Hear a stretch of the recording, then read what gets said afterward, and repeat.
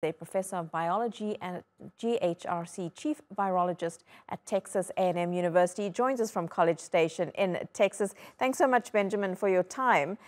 These are the first cases of local transmission in the U.S. since 2003, and it doesn't appear right now that the cases in Florida and the one in Texas are linked. So why are we seeing malaria cases now in the U.S.? Yes, there are a couple of reasons. Now, with malaria, it always takes two hosts. And the particular strain of malaria that they're picking up is called Plasmodium vivax. This is one that is kind of a human specialist. So it needs both a human population and an infected mosquito population. And humans live a lot longer than mosquitoes. The other property of this particular strain is that once it gets into a person, the first thing it does is it goes down to the liver, and it can live in the liver without any symptoms for years at a time. So what we're seeing now are the first symptomatic cases, the first people that are actually getting sick. But it kind of suggests that there is a larger population of people that are probably carrying this strain and do not yet know it. So it's a little bit difficult to exactly figure out where this is going or how widespread this is. But for right now, as the CDC said, it's still a fairly rare disease. Is it then very concerning? I mean, for Americans, for people living in the state of Texas, where you are, how much do they know about malaria? Because in countries, large parts of Central America, South America, Africa, and Asia, malaria is very common. It kills hundreds of thousands of people every year. So how well known is it in the United States? And do people know what to do to prevent malaria from spreading?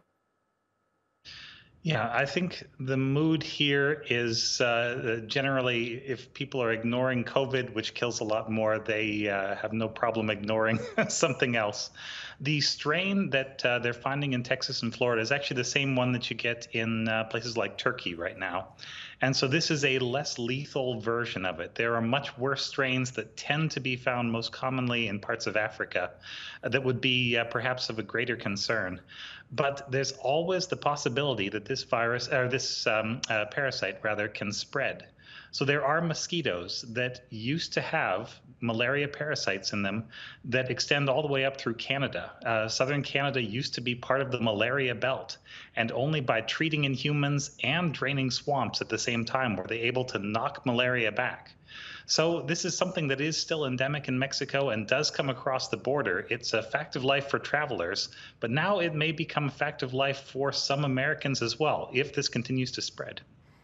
Is there the possibility that it could spread even more because it is summer now in the United States? Texas and Florida and large parts of the southern United States do get incredibly hot, and we see malaria spreading more so in areas that are very warm.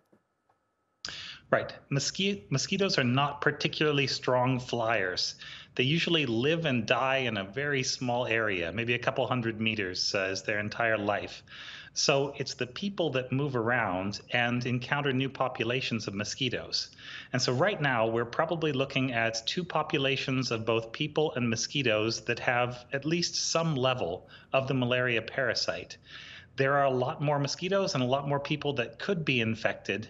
And the real question is how many people are harboring this particular parasite but do not know it right now? It's fairly common in many parts of the world, as you said. And the number could be considerably higher, probably not, too much higher, but this is something that is on the CDC's watch list and something that they are suggesting needs to be treated very, very carefully and very quickly. So certainly something that they'll be keeping a close eye on. Benjamin Neuman, thank you so much for explaining that so well to us live from College Station in Texas.